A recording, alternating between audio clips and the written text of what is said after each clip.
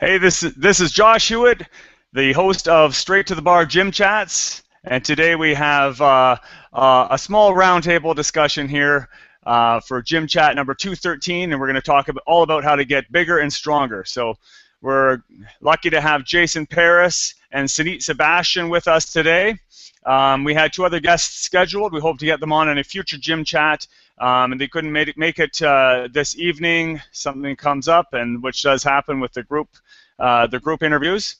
But let's get right into it. Jason, you've been on before. I really appreciate you making it here. Apparently, you are at the airport and waiting to pick someone up, and you still were able to join us for a few minutes. So we understand you might have to run shortly. So can we just hear a little bit briefly about yourself and what your background is related to strength training and working on building some lean muscle. Sure. Thanks for having me back again. I started out as a track and field athlete, and I've always been into track. I was coaching it, and I wanted to work with athletes. When I finished doing track, I found that it took so long to progress track athletes. So I said I want to do something else still related to sports, and then I got into strength training, and from there I worked with a bunch of athletes like rugby, track, football mainly, and I really enjoyed how you can take somebody from anywhere and you can quickly progress them with weights, and you can either make them a better athlete, you can make them in better shape, you can even work on their mental aspect. People who get in shape also feel better about themselves. So that's a short version of how I got into Absolutely. And with a lot of those rugby guys and football players, I'm sure you had to look at helping them put on a little bit of meat as well, right? Yeah, definitely with the linemen, and I worked in the college setting with the football, so you had a lot of kids that would come from high schools that didn't lift at all, and I worked with a Division I team. So if you want to play in that league, you can't be a skinny little guy. You need to have some kind of mass on you that supports. Absolutely. You're playing against the other big guys. Yeah, for sure, and that not only for being competitive, but for injury prevention. That's something. If we have time before you have to take off today, I'd like to get into the whole idea of strength training in young athletes, and there's some stereotypes around that. But before we get into that, thank you very much, Jason, for the introduction. Suneet, thank you for joining us today. Suneet was looking forward to a great group discussion here. We had a number of guys coming in. We'll set this up again, Suneet, because we definitely like throwing around ideas between different pros in the industry. But thank you so much for being with us here, Suneet. Can you just give us a brief introduction about yourself and your background? Well, my story pretty much starts off with me being I play, like Jason mentioned, he was talking about him being a rugby athlete and training rugby athletes. Well, I played basketball, and in my childhood years while in school, I was this chubby little kid. And one day I'm like, okay, you know what? I want to get in shape. And what I did was probably what any other teenage kid would do if he's really interested in losing weight but doesn't know where to start. I stopped eating junk. I mean, I stopped eating entirely, and I just played ball, and I got skinny as hell. So I was so skinny at one point that maybe if you look at me, I'd probably look anorexic. So what I went is I had full circle, but from fat to really skinny, and from there I really had to build a strong base for myself and get stronger, put on muscle because I had a lot to work with. So that's where my story starts, and it starts from there, and I go on to learn the science about it and start researching more and more, and then build it block by block. And now, as you can see, there's a big difference in what I used to look like from 4 years back and now. So absolutely, yeah. I mean, what we should do is get a screenshot of you too. I mean, it's a pretty awesome transformation. I'm going to include links at the end of this interview for both of you guys. So if people want, I definitely suggest anyone watching this, go check these guys out on their own pages and their own websites as well, and you can see what they're into. You can see them. You got to see these guys are built like brick shit houses, pardon the expression, but definitely go check them out there. They know what they're talking about. Jason, let's get right into it. I want to talk about strength training and building muscle today because a lot of people are interested in that, and they're definitely related, but there are some differences between training specifically for all-out strength, maximum strength, and training just to put on muscle mass. Would you mind talking from your perspective? How are they obviously strongly related, but what would be some differences? Uh, the major difference is the load that you use. For when you're building strength, I use two different modalities. I like to use maximum weight and sub-maximum weight. So the maximum weight you're looking at around the 3 rep range. So you want to do singles, doubles, and triples. And then for the sub-maximal part of that aspect, you're looking to be able to fire your muscles as quickly as possible. So this is something I learned from, I think it was Jim Windler, and he likes to do a dynamic effort. And that kind of comes from my track background too. So we also do a lot of plyometrics. So that's kind of instead of doing a plyometric with your plyometrics for your body, like jumps and all those things, bounds. But if you take that same concept and apply it to weight training, you would just use a load that you can easily move quickly. And for the aspect of building muscle, it becomes more of a time under tension factor then. So now you're going to be using lighter loads so you can get more reps in. So generally you're looking at the 8 to 12 to 15 range for building muscle. And I like to keep it into like the 40 to 70-second time frame for each set. Okay, great. So you tied in there with strength. You're saying that you would incorporate power as a factor to train as well, especially with your athletes. So you would work on some explosive movements or trying to accelerate the weight, as well as all-out max effort strength. Exactly. Part of the strength is being able to have all your muscle fibers be able to fire at once. So when you do hypertrophy fight training, your muscles, your body wants to take the easy route. So it uses as least amount of muscle fibers as possible. But when you do the strength and the high explosive stuff, and you're teaching your body to say, I need to use every ounce of muscle fiber I have right this second, as opposed to the hypertrophy that says, okay, I'm just going to use. And then once that gets tired, I'm going to recruit on other muscle fibers. With the hypertrophy type training, you mean? Yeah. Like a gradation effect where you'll the closer you get to fatigue, the more fibers you're going to recruit as you get through the rep ranges. Okay, so let me jump over to Suneet, and I know I've talked to Suneet before, and some of the stuff we've talked about time under tension and whatnot. So be prepared, Jason. There might be some different opinions and different views, and that's what we're here for. So that's great. I want to hear how you would approach that. Like, first of all, just that simple question of what's the difference? I'm training for strength. Why isn't that the same as if I lift heavy weights, aren't I not just going to get bigger? What are some factors that you might need to consider that are a little different if you want to put on some muscle? And then what would be some of the key factors that you would consider for strength training and for hypertrophy training?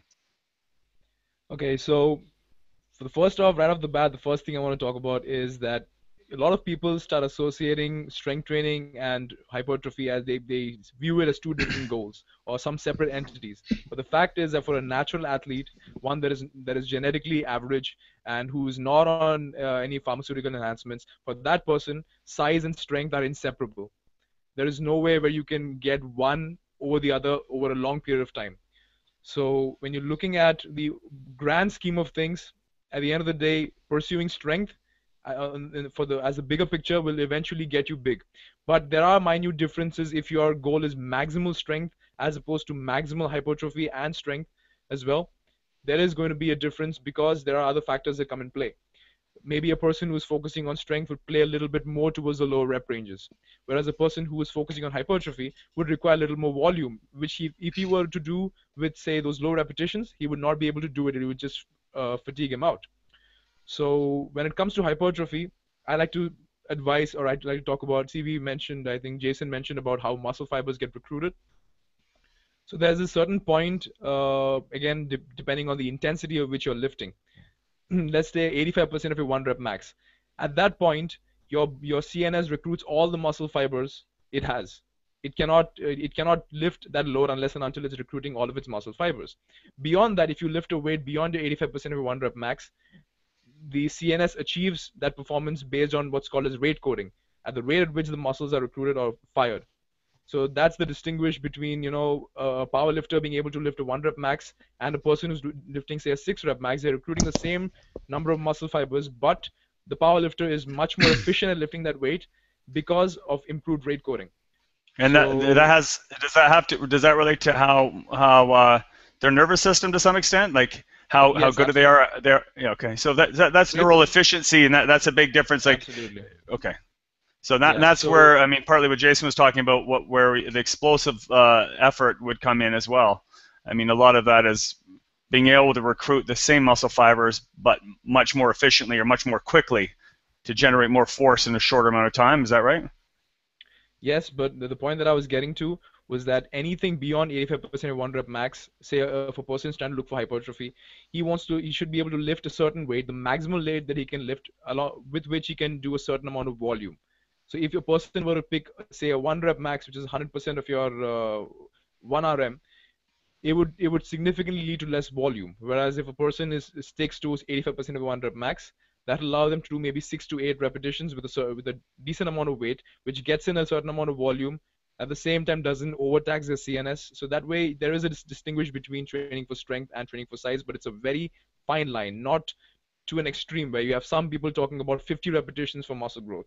I did a video on my YouTube channel very recently with someone argues about more time on attention that way, and if anybody who's checked my work has read my article on time on attention, we probably shouldn't get into that right now, but it's like a very massive critique on it. So yeah, I saw that article. Yeah, we differ a little bit on our opinions around that, but I think in the end, well, both training for hypertrophy and for strength, but especially for hypertrophy, is a multifactorial process. So there are different elements, and I definitely think there's a metabolic part to it. There's a hormonal effect. There's a few other factors which probably, when you get into higher volume training, you're going to get more of that effect than you would from max effort training. Those things, absolutely. But I guess you're right. Time under tension is a factor. I would have to argue, but I guess what your argument was, this wouldn't be one of the. There are other factors that would take precedence over that, especially for new lifters and natural lifters, over time under tension being the primary consideration, right? So for people who get into the super slow training to try and create more time under tension, they're compromising load, which would be a more important factor, right? So that sort of idea. And I know I've talked to Jason. Yeah. There's actually a study that suggested those super exaggerated eccentric motions actually have no significant difference. It's pretty much the same. In fact, actually, it has a negative effect because the loads were reduced. So there's actually they're like the 5-second negatives and whatnot. Yeah. Yes. Now, any studies like this, I want to talk to you guys after. If your own research or where you've got your stuff, I can post those links below. From my own experience, using a controlled eccentric has been much better, but a couple of seconds versus exploding on the concentric. And I think we talked about that before, Jason, as well. You tend to, I don't know, you don't necessarily do like a 5 or 6 second super slow negative, but you were talking about controlling the eccentric and going hard, explosive on the concentric. Is that right? Yeah, that's exactly. I don't really believe in going super slow, but you want to control it and kind of take out momentum from it and then explode on the concentric action. Absolutely. That's exactly the point. But a lot of people tend to, there are some time on attention protocols that suggest like a 4-second, a 5-second eccentric and a 2-second concentric, some weird tempos which really make no sense. The idea is to go as fast as you can while eliminating momentum. So at the end of the day, it comes around to maybe between 1.5 to 2 seconds for most people. That would be it. But like Jason said, it's eliminating momentum is the main goal, not trying to go super slow. Excellent. Thanks, guys. Listen, we just got a question from Louis Farone. I hope I'm pronouncing your name correctly, Louis. He's watching us here. He's asking, how do I get into your live hangout? So I just sent you an invitation, Louis. We're at a roundtable discussion right now, so we're inviting other people to join us. So you should receive a message from your Google Plus account or by email. I just sent it to your Google Plus right now. Boom. So you should see a little invitation. You just click on that, and if you have a webcam, you're good to go. If you just have audio, you can join us as well, but you'll just be a static picture and a voice, and that's fine too. Does that answer your question, Louis? Okay, and he's posting here. I don't know if you guys can see the Q&A. It's a new feature actually. The Google Hangouts opened up. It's a live Q&A, so people can type in their questions for us during the show. So Louis may join us here. We'll see what happens with that. Now, let me just grab Jason again, because I know you may have to disappear in a few minutes if your passenger comes. But I'm just curious about when you're working with young athletes and football players and hockey players and whatnot. Not hockey, sorry, rugby. And you have these skinny kids that come on, but they're like, do you work with youth, I assume, like pre-teens or like early teens as well? I have in the past, but mostly now it's, I guess, more teenagers and 20s. More, and yeah. 20s. Yeah. Yeah, like 18, 19, 20. So let's say, just for the sake of argument, someone comes in, a kid and 12 to 14 years old, and their parents say, listen, I don't want him lifting weights because it's going to stunt his growth, and it's going to cause growth plate damage, and it's going to potentially injure him. How would you answer the parent or a concerned youth that's getting into, first of all, they're getting into contact sports, and they're worried about weight training? What would you say? That's a tough question to kind of deal with when you deal with people's preset opinions. Mm-hmm.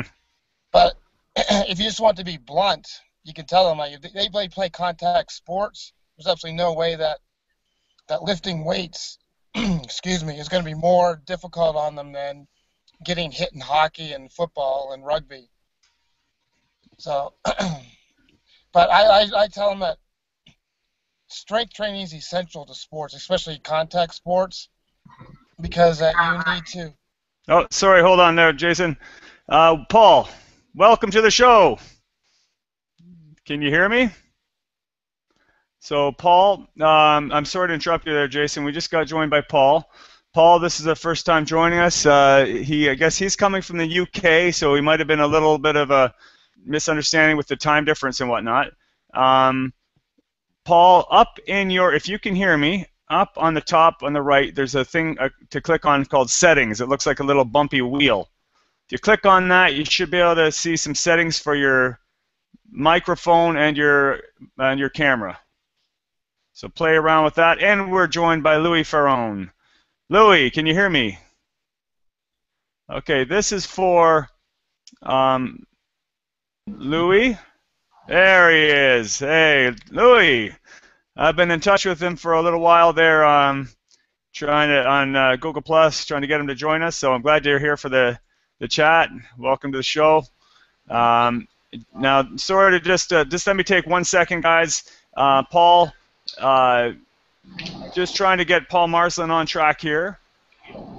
So Paul, we may only have you with audio if depending on how your camera's working, but go up to your settings on the top right.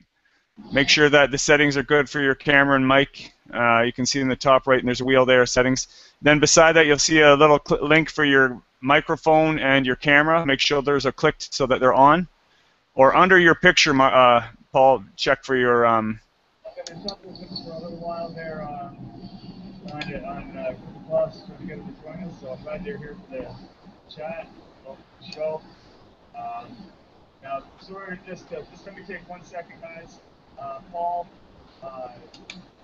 just trying to get Paul Marsland on track here. Oh, I'm getting feedback. That's me. Okay. I was like, wait a minute. Okay, Paul, listen, if you're there, keep working on checking out your settings there. If it doesn't work out for you today, just hang out. You can throw some Q&A and feedback on the comment section. Stay with us, though, so that I can work with you after the show and make sure we're set up for next time. Okay, Jason, thank you. Just so you were talking about, yeah, definitely the point about contact sports. There's far more risk of injury jumping and colliding with other people, and the impact of even just hitting the ground, and even basketball, like you were talking about, you participated in, Suneet. Far more force entering the body than a controlled set of squats or deadlifts. And if anything, strength training with proper form and a good program is going to help prevent injury. Would you not agree? Yes, exactly. That's one of the reasons I'm so for it. You build up the strength, and you learn how to, when you do power cleans, you learn how to absorb that shock and that energy of the weight. So, and then when you do squats, you're just getting used to having an extra load onto you. And a lot of the mechanics are the same. Like when you do a power clean or your squat, you have that athletic position that you're going to use in other sports.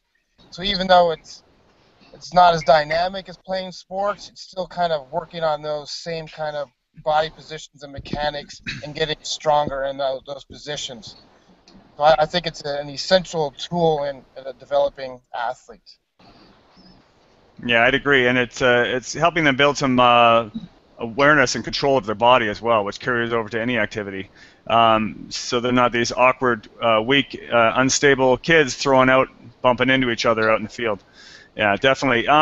Listen, while we got Louis on here, Louis, just briefly, thanks for joining us. Can you just give us a quick introduction about who you are, what you're about, and then we'll pick your brain quickly on the topic of building strength and building mass. For a while here on, I don't know if you guys are familiar with the Hangout show, but for a while here I used to do a fitness show over there. It was just like this, question and answer. Then for about 10 months I opened the Hangout in the morning and worked out. Push, pull, push, pull, push, pull, 5 a.m. A lot of people didn't work out with me. But, you know, it was something that I tried. I wanted to try it. It was free. Everything was free. I actually you did the workout on the Google Hangout like this? Exactly. Oh, cool. If you go to my YouTube channel, you'll see a lot of tape versions, Fit Louis Ferrone's lunch, power lunch, whatever. Kind of something like what you're doing here, which is great. And it takes a long time for people, and it's great that you're doing this. This is kind of why I'm here, because I support any fitness group, fitness people, you know, that are training the mind and the youth. I've heard what you're doing here. But right now, I train a class at 5:45. Someone called me up and wanted me to start training. So I work for a facility now. It's no membership facility. I actually do a CrossFit boot camp, mostly females, and that's not by choice. It's whoever wants to come is allowed. But that's where I'm at. I'm 48 years old, all-natural bodybuilder. In 2000, took second place here in the state of Florida. I see most of these people, or most of these men that are in this room, are big men. And you can just look. I mean, most of us yeah, exactly. And most of us that are in physical fitness can look at people's faces and know what pretty much the body composition is. Lou Ferrone is 164 pounds. He's never going to be, I'm your, you know, go for the pass guy. You need linemen. That's how I kind of explain things. You need big guys like you to protect me. But I'm never going to be super big. And when you guys talk about mass and strength, it kind of hurts me, because mass is not, if I mass out, the abs are gone. You know, I can get up to 190 pounds, but what does that do? It hurts my back. It hurts my knees. You know, I'm not as mobile as I would be right now at 164 pounds. You know, you guys been doing this probably as long as I have, or I mean, I don't think everybody in this room is as old as me, but I think maybe catching up to you. I was going to say, Josh, you're probably 43. Yeah. But you're in good shape. You're what, like 6'1"? 6 foot, 200 pounds. Yeah. So I envy you guys. My bosses, they're just big guys. But what I want to say, why we've been talking about mass and strength, a 164-pound man, when he benches 300 pounds, to me that is like, whoa. I'm not just talking myself. I'm talking other people. When a 200-pound man benches 300 pounds, that's nice. But you know what I'm trying to say here. Relative strength, yeah, relative strength. When someone is extremely strong pound for pound, and that's what we're sort of touching on before, at some point there is a little bit of a difference. Suneet is saying it's a very small difference between training for strength or hypertrophy. I would sort of slant towards that there may be a little bit more of a difference as you become more experienced when you're training for just to get put on weight or just for pure strength. And that's evidenced in sports like powerlifting and Olympic lifting, where you can have some relatively small people who are so efficient and have become so strong at their lifts that they can outlift any big dude in the gym, like pound for pound on any of those compound moves. Well, and you know, I don't want to get off the beaten track what you're talking about. It's even like with this new how do I say this? The new fad, or it's epic. It's around the universe now. This CrossFit stuff.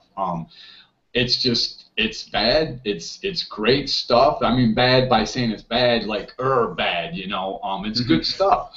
I've been watching more videos as I get older on 66-year-old women, 73-year-old men.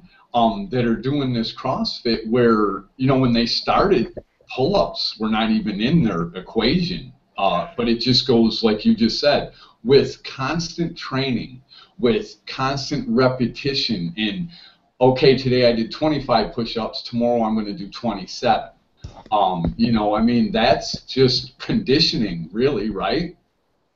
Yeah, I would say, I mean, that's touching on what I wanted to get into next, too, and we'll move on. Let's see if we have Paul on here, too, is the idea of what are the key principles related to strength training or training for hypertrophy, and I'd say that's a key one right there you touched on, is progressive resistance. So you have to have some sort of increasing load or increasing tension over time progressively. You have to somehow introduce that continually new stress that the body will adapt to.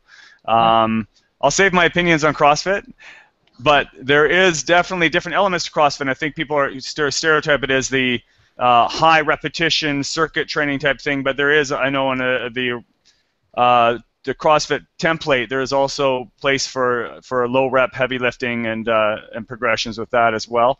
And then, I mean, yeah, just around the idea of progressive resistance. Thank you very much, Louis, and thanks for joining us. Stay with us. I want to get into this a bit more too. First of all, Paul, are you there at all? Any luck connecting? No, but he's still on here, so I think he can still hear us, and he's joining in. So we'll definitely touch base with him after. Make sure he's set up for next time. Suneet, getting into, like we talked about, as a general overview, strength training versus training for mass. All right, there's some voice. Paul's he's trying to get in, but he can't quite. There we go. Oh! Let me get on. Right. We got a face. Right, can you? Yes, I can see you. Paul, welcome to the show. Okay, let me just on this. Welcome. I've been attentively to the conversation with regards to progressive resistance. My thoughts on this are, the novice beginner, progressive resistance is essential. As you become more advanced, though, I think the emphasis on pure strength training is somewhat muted, if you will, because you can't continually to keep getting stronger and stronger. So, in my experience, what you have to do is look for ways where you can still get stronger as such, but the emphasis then becomes more on increasing size. It's very much a fine balancing act. So as you become more of an experienced lifter and your strength plateaus, like you're reaching the limits of your strength potential naturally, is that you're saying? Then you would suggest. Without obviously, you're talking, your average gym trainer, not obviously a genetic. Once you reach certain thresholds, like I say to people when they're deadlifting and stuff, if they get up to say 500 pounds, once you get up to 400 or 500 pounds, any weight over that sort of weight is always going to feel relatively heavy. 500 pounds is 500 pounds. Whether you weigh 300 pounds in body weight, a 500 pound deadlift is still relatively heavy. Then obviously if you progress to say 600 pound or 700 pound, which I eventually worked up to with a just over 700 pound hammer strength deadlift, it gets to a point where the stress on your joints and your ligaments, you begin to question how much can you go, obviously risking injury.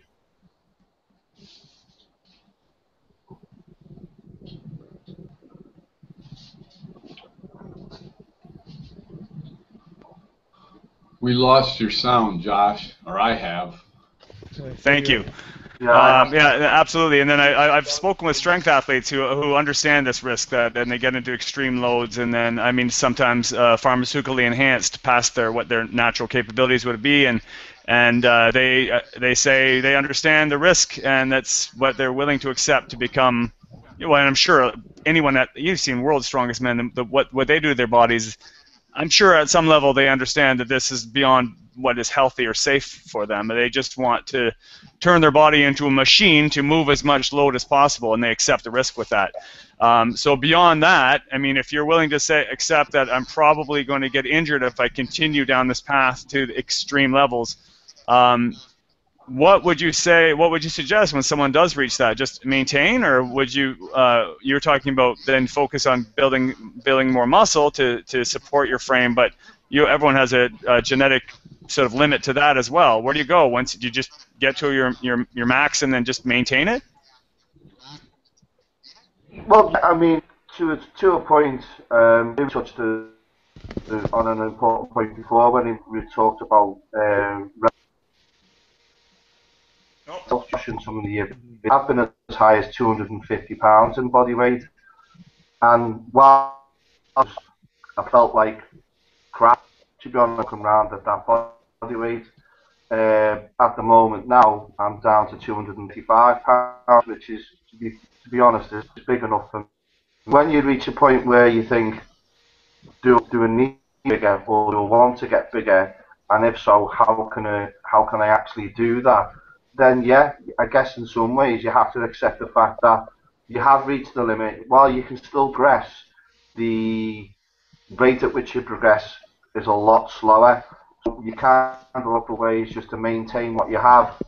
That's why I'm such a big fan of, as you know, of slow cadence reps, because it allows me to train long term without obviously putting me joints and connective tissues at the risk of injury.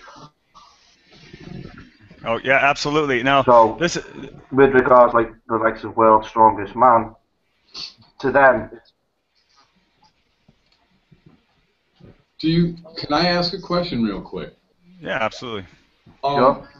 Do you believe when you're doing this, like same with me, when I used to enter bodybuilding contests, and most people that know bodybuilding, there's an off season, the bulking season, and that's when we power lift. I call it strength moves, power lifting. That's when we're going for our size. That's when we're not watching our diet as clean as we would if we were going to go on stage. So do you believe when we as men are doing this, do you believe, like you said, when you get to that certain point, I know when I'm deadlifting 315 off the floor, my bench is at 315 and I'm only 164 pounds. I know that that's it. Why go any higher at such body fat, low content? Do you believe cycling, because I know I can go up to 190, but as I've gotten older, I don't want to be 190 pounds no more. Why? Because at 48, it's hard for me to get back down to the 160 and then the skin and everything. But why I'm asking this, do you believe the cycling kind of helps? Like, I'm going to go up in size a little this winter again.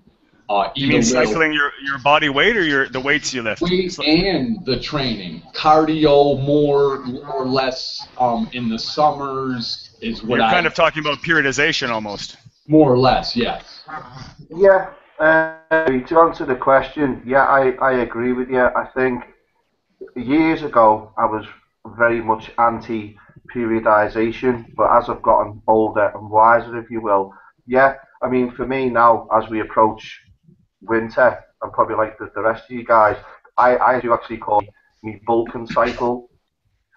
because obviously in the winter you can wear bigger clothes, so you can kind of hide the body weight that you put on.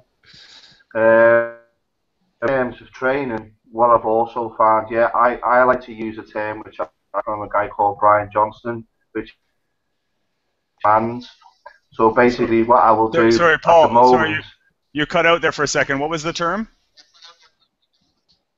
increased demands. Okay. Okay, so basically what it means is at the moment, my current training is full body workouts, twice per week, 6 to 9 sets for the whole workout using slow cadence reps. I'll do it for a few months. Then when I feel the time, so to speak, I don't have any preset time when I'll do this. I'll then maybe change to a split routine. Generally, I do something like chest, shoulders, and triceps, back and biceps, and legs on their own, and then I'll increase the volume slightly. And obviously, I'm training more frequently in the goal of to a little bit more renewed growth. But at present, they're just simply to maintain size and strength that I've got. As I say, I'm not really looking to increase my muscles. In some ways, I feel I'm about as strong as I'm really going to go. So why risk injury by trying to go heavier and heavier, and when he drops down in body weight? I think it's all relative. Do you know what I'm saying? It's like if you can bench 500 pounds, that's great. But what kind of pressure is it putting on your wrists? Is it not more sensible and more effective to maybe bench 300 pounds and really feel the muscles working? I'm a big believer in building strength and as so much the demonstration of strength as well. And what you see a lot in gyms is people, which is fine. If you're capable of say 600 or 700 pound deadlift, and you feel that you're in the mood and you're obviously not going to injure yourself, then I say for it. I have this occasionally when I'll go into a gym, and we've all seen them. These guys who basically think they own the gym and they walk around with the chest all puffed out. And what generally I do to sort of stamp my Sometimes they do own authority. the gym. Yeah, and I'll just put 5 or 6 plates on the bar and start doing deadlifts, and that normally time. Why risk injuring me back? I've got a back injury now from, as you know, Josh, I work as a bouncer.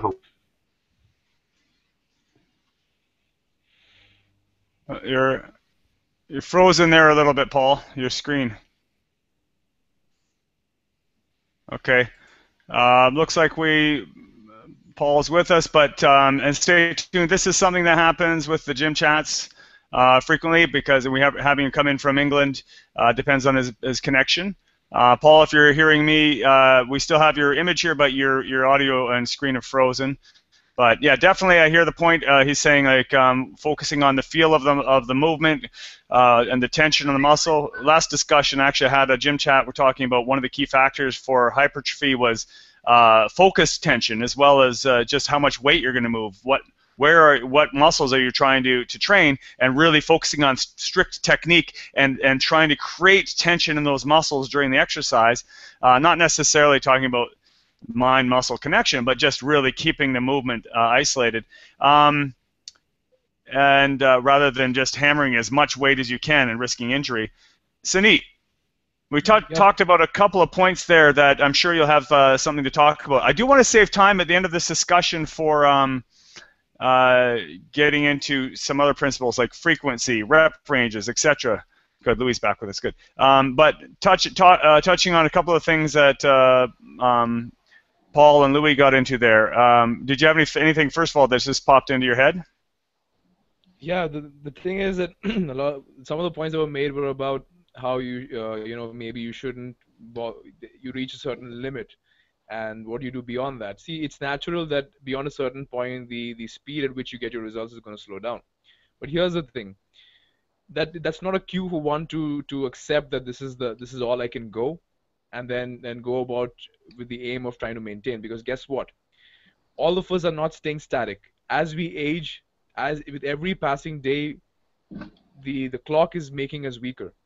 And I'm no one to say because I'm pretty young, but then you guys, it's as you get older, it's like a rope dragging you back. And unless you are unless your intent is to move forward, you're probably going to end up staying back. If you attempt to move forward, maybe you'll stay in the same position. So that doesn't mean you've got to train balls to the wall all the time. The main thing, I guess, would be periodization, because to a certain point when you're a beginner, linear progression works very well. You do 10 reps, okay, let me add some more weight. But as you become an intermediate and advanced lifter, periodization becomes something that has to be ingrained into your training program. And if you do it and you do it correctly, there is no reason why not you shouldn't be able to gain strength on your deadlift and squat and your bench without compromising form and technique, without injuring yourself.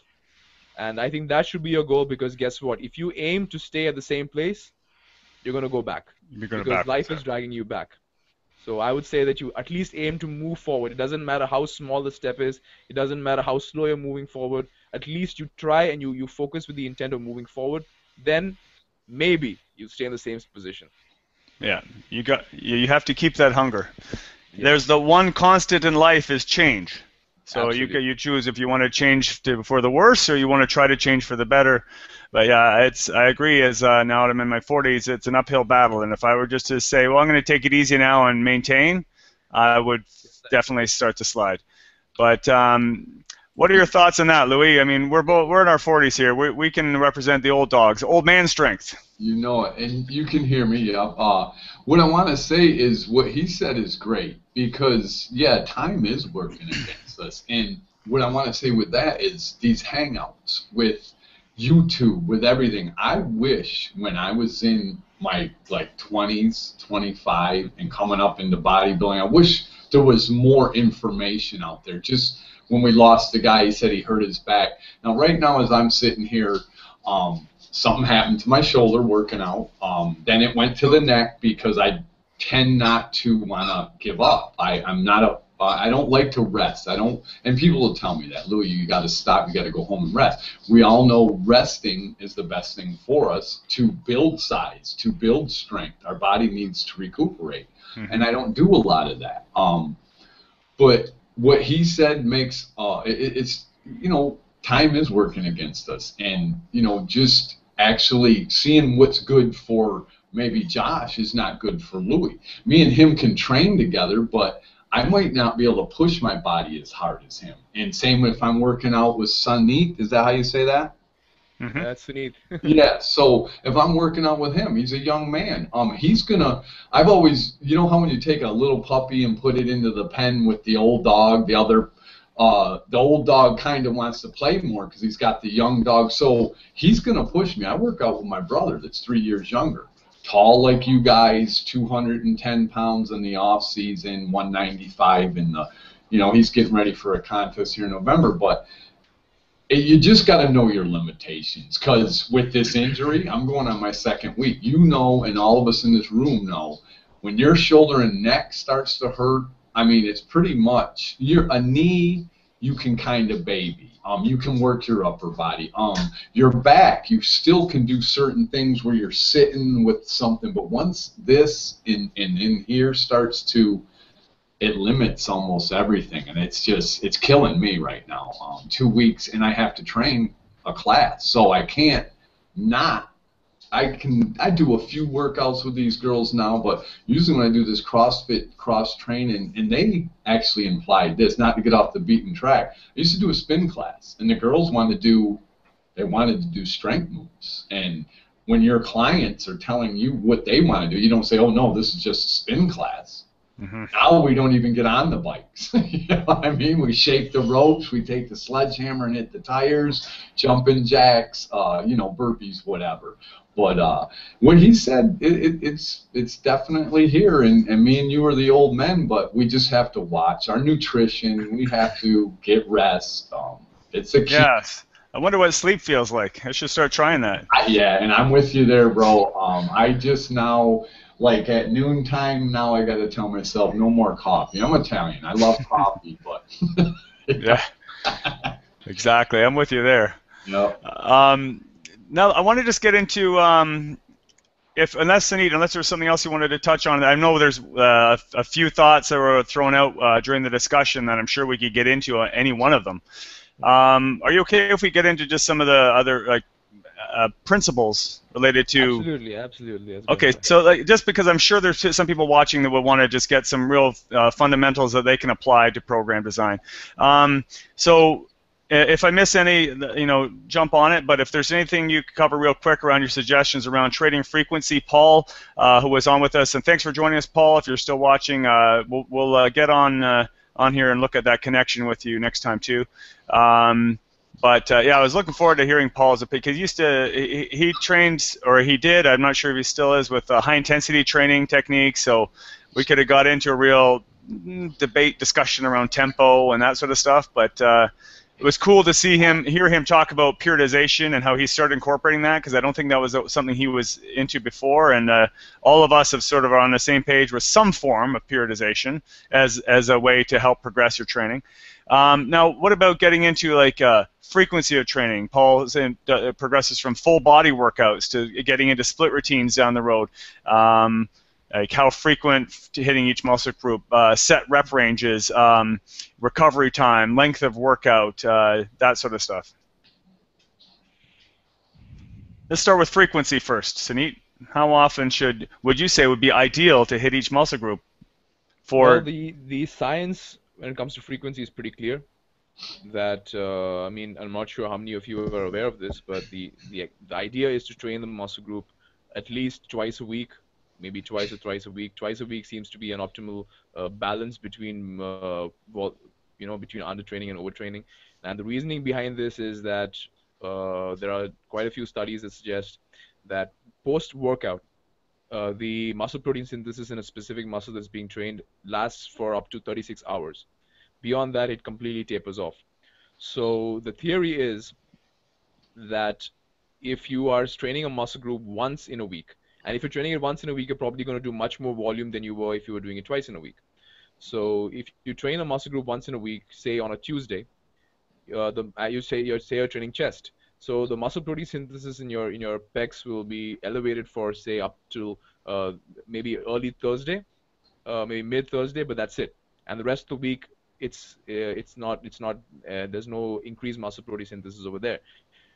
Instead of that, what high frequency or maybe 2 times a week protocol would suggest is that if you're doing say 6 or 8 sets or 10 sets in one session for chest, instead of that, what you could do is you could maybe do 2 upper body sessions in the week and split those 10 sets into 5 sets each in the respective workouts. So you get the same total volume, but you get higher frequency, and your muscle protein synthesis is elevated twice in a week as opposed to one. So that's where the benefit is theoretically. And a lot of people, through empirical evidence, a lot of people have also, especially natural bodybuilders and just the regular consensus that you have when you find people giving their experience, when they incorporate a high frequency protocol as opposed to a normal one, it seems to work better for them. So Yeah, that's my take on it. Yeah, I'd absolutely agree. And I switched it to hitting each muscle group twice a week with a lower upper split. And Paul was talking about doing full body workouts. If you can get the exercises you want into those workouts and without them getting too long, hitting it 3 times a week. I've even heard that that's been very beneficial as well. Like getting each muscle group targeted 3 times a week just gets into a matter of how practical is that with getting the exercise you want in without having 2-hour workouts.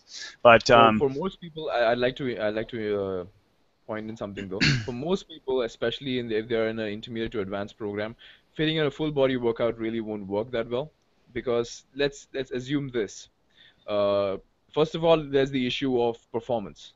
Now, when you're training all those muscle groups together, the chances are your performance is going to get affected if you're training in a relatively higher intensity. And also another important factor is that a lot of people see, again, guys who train for strength, they assume that the only thing that they do is squat, deadlift, and bench press. When actually there are a lot more exercises that are available and offer many benefits that these lifts don't.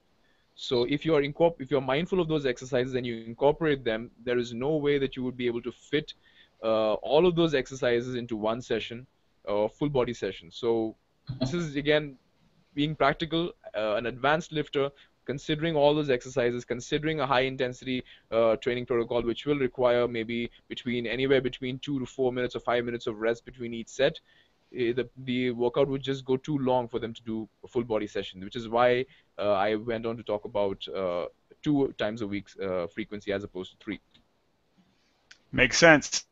Louis, what do you think about that? Based on maybe coming from perspective of being a little older, like how much recovery you need and how often would you hit each muscle group? What's your experience?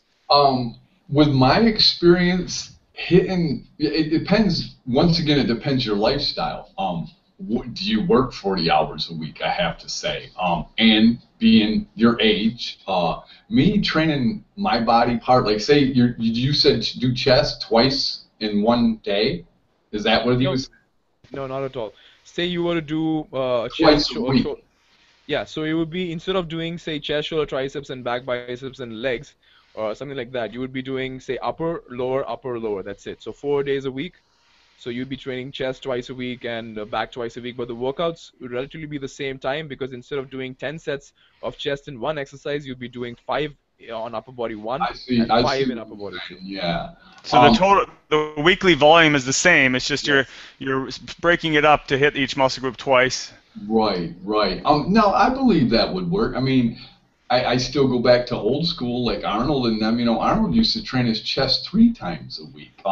But a lot of them guys, I know you're both smiling. A lot of them guys, we all know that they were chemically enhanced. I mean, what? Wait, what? No, did they do that? But you know, and people, even when I go to gyms, I live in Florida, man. I mean, you see some guys come in there that are just jacked, okay? But they're awesome. They're in shape. You know, veins popping on the legs, and people will say certain things about him. I said, but he just didn't wake up and the muscles got there. They did the work. Yeah. Thank you. You know, so I say okay to that too, but that's something that I'm not into. I'd rather stay little old me and get veiny the way I know, you know, anabolic way or whatever. But what he's saying makes a lot of sense. Me, I can't do, with my time consumption is what I want to say. There's no way I could train my chest twice a week. Mine was, like I said to you earlier, a push-pull, push-pull, push-pull. And that's still what I kind of do now. My volume, and as I told you once again, that I forget the word, I just call it cycling. You know, I'll go into the 8 to 10 reps, and then when the winter comes, I'm going to go to 3 to 5 reps heavier weight. But I keep bringing up the topic. This, with me personal training people and me doing these classes, I have to educate myself more into the people want to do CrossFit. They want to, what it is to, and I'm not putting anybody down, what it is to the group that you get is people that want to lose weight. So with this jumping right into jumping jacks, then we do some push-ups, we shake the rope, whatever. That's what they want to do. So with my lifestyle now, you know, it's hard. I got to constantly, I don't know what you guys eat a week or a day. I mean, I'm up to about 5,000 calories just to maintain. Whoa, damn. Yeah, it's sad, but I'm burning calories constantly. I'm at 164 pounds. I get on that scale every day, and people look at me and go, you can't eat that much. And I'm like, look in the refrigerator. I don't like to say I eat that much, but that's. I wish I could eat that much. I struggle with my appetite. I struggle with my appetite. If I could eat that much, I'd probably be much bigger than. Well, you got to just start to take up some CrossFit there, Suneet. Well, not only that, us 3 people in this room, and we're all pretty intelligent with the 3 different body types. Louis is definitely an ectomorph. He eats up. While I'm talking, I'm burning calories. You guys, to me, pretty much, especially Suneet, is an endomorph. He's just a big dude. I'm not. Trust me, I'm not. If you look at my picture, I'm an ectomorph as well. I just look a little bigger right now. Okay. With the camera, and because I've probably grown a little bit much more than But yeah, I'm actually an ectomorph. I think I was ectomorph too. I think we're probably all ectomorphs. We just. When I was like Josh, 16. Josh, maybe you should show him my before pic, Yeah, if I had it on, I don't know. Do you have it anywhere on there? No, we'll post them maybe if you got them. I'll post them after on the event. Send them to me. Yeah, but definitely it's your activity level and your lifestyle and your schedules that will definitely influence the type of training you can do as well. So there may be an ideal scenario for getting stronger or putting on mass, but we all have lives, right? So absolutely. I mean, and it's the same thing with shift workers or people that have varied schedules, or construction workers that have a very high activity level. I mean, that's kind of what you're up to, Louis. You're expending calories and you're training basically all day long. So these factors definitely have to be taken into consideration. And with that in mind, Suneet, what would you? I mean, we touched briefly on recovery. I mean, sleep is an obvious one. I mean, I've heard 7 to 9 hours of sleep, of quality sleep, it would be ideal. I mean, whether people get that, but all the time. And I've also heard that more than 9 hours on a regular basis is not necessarily healthy for you either, and less than 6 or 7, you're obviously not recovering enough. So, in that 7 to 9 hours quality sleep. Outside of that, which I think is pretty straightforward, nutrition, other recovery techniques. What would your thoughts be on recovery? How long the workout should be, eating around para-workout nutrition? What do you think? Okay, so first point that I'd like to say is that if a person needs more than 8 hours of sleep in a day, it's because that person's sleep quality sucks. Otherwise, the body just wouldn't allow it. They wouldn't need to sleep that long. So if that person is probably sleeping that much, probably the quality of sleep that they're getting is poor. So yeah, that's one side of it. I actually did an article on this on my website. I probably can't share it here. You can maybe link it up in the video once the hangout is done. But I've taken across various recovery methods that you can do besides sleep as well. Sleep is one of it, of course, but there are quite a few in there that will help you accelerate recovery. And recovery is a very underrated aspect. It's probably the most underrated aspect of all the big three: training, nutrition, and recovery. So I think, first of all, nutrition, yes, of course, because unless and until your body has the raw materials to build what you've broken down and to build a new enhanced physique or enhanced strength, it's not going to work. Along with that, there's also adequate rest and recovery between sessions. A lot of people will probably, they train their back one day and they train their legs the other day, and the lower back is taxed and they can't work very well. So that it's a very small aspects like these play a big role in recovery. Water intake is another one. So if you were to go over these points one by one, it really wouldn't make sense. I think it would be best if you guys just link my article, top 10 recovery methods. I'll share it with you, Josh, so you can put it up in the description later on. But that's my Okay, perfect. Yeah, that sounds good. Well, I'll touch base with everyone as far as what links and blog posts they want to share. We'll try and get Jason and Paul's info as well. Louis, any thoughts on recovery with your activity level? You got such especially as you get older, things change as well. You need a little bit more time to recover, sleep quality, nutrition. Any thoughts? What's worked for you? Well, we all know. I don't know what you guys think about supplements, but creatine is a good recovery. If anybody touched on that, I don't know. Right now, and that's another thing I want to say, I cycle that stuff. If I'm going to use creatine with a small man like me, it does retain water. It does help me, I think, recover quicker, but I believe it's just like an aspirin. If you take an aspirin a day, you have to build the dose up to 2 or whatever for it to do the same as it was doing when you were taking 1. And why keep taking supplements if it's not going to do the same thing? Water, like he said, come on, that's definitely key. Rest, another, what he touched on. I just, like once again, and I'm going to keep saying this, everybody's different. Their lifestyle, injury. I don't know how strong Josh is, but he might have like Louis got the bad shoulder. You have to listen to what your body's telling you. With the sleep, I can't control my sleep too much. I try to. We all know about melatonin. I try and do everything the natural way, and that's the only way I do it. But still, when I take that, it's like a 4 to 5 hour sleep situation pretty much I've been in construction all my life now. I maintain offices, more or less a janitor, and I'm not ashamed to say that. It pays the bills. But as you get older, you have to adjust your lifestyle to what your body's capable of. Not saying I can't do construction, but 40 hours on a construction site at 48 years old is just not me anymore, you know. But everything he said, I'm a total believer in.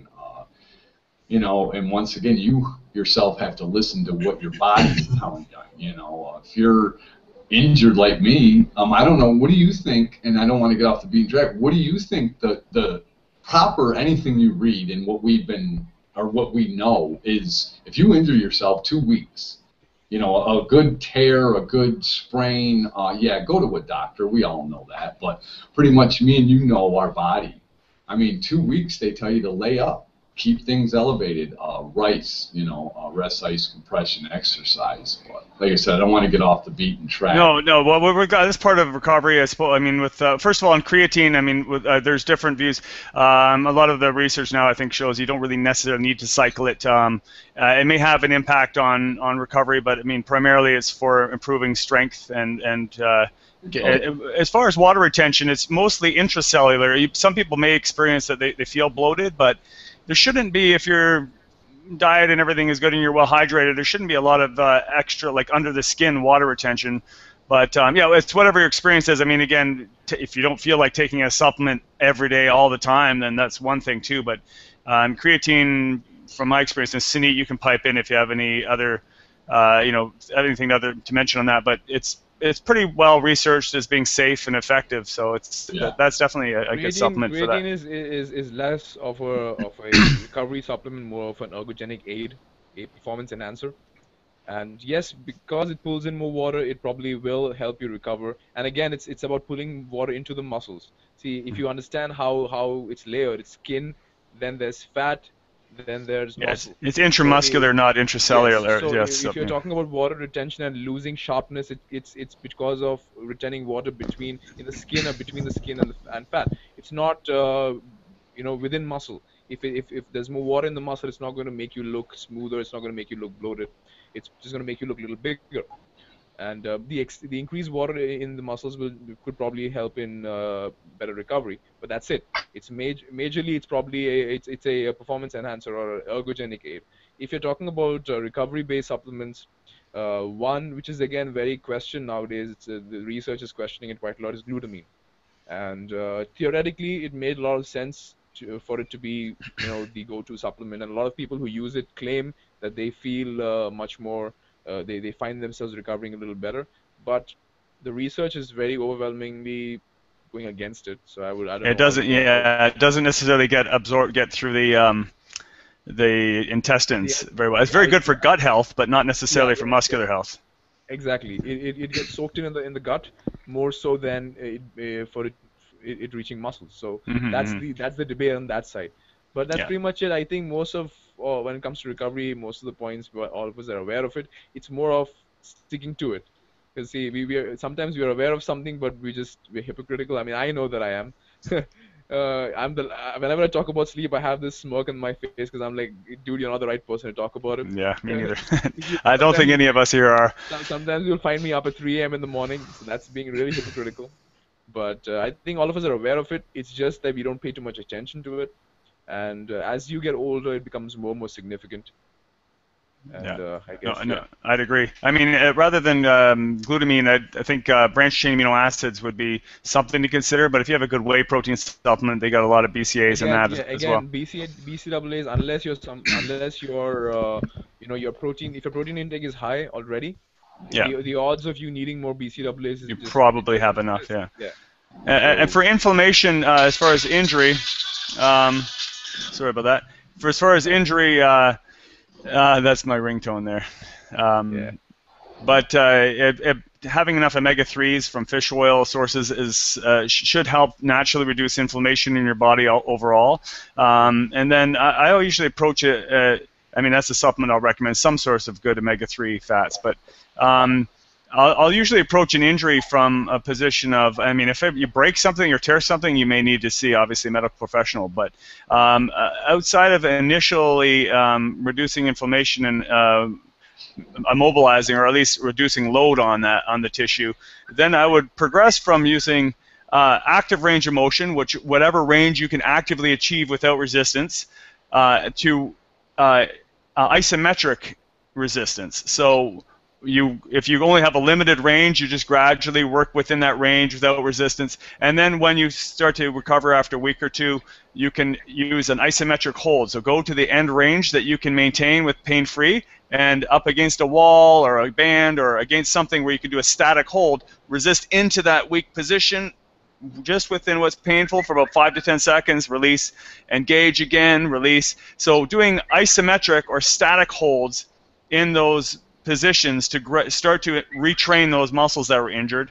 From that, you go from the isometric training to isolation training. So there you can do your various rotator cuff positions with bands or isolating, and then rear posterior delt. That's where a lot of the isolation work. I do very little isolation work in most of my training, big compound multi-joint movements. But when you have an injury or a weak link or something that's out of balance that needs to be addressed, going from active range isometrics to isolation, and then incorporating that weak link back into the chain of the compound movements from there. That's sort of how I would approach it, as like a quick overview, and then also, your sleep and your nutrition and your, icing if needed for keeping inflammation out as necessary. Some people say that even letting inflammation take its course initially for the first few days helps. Exactly.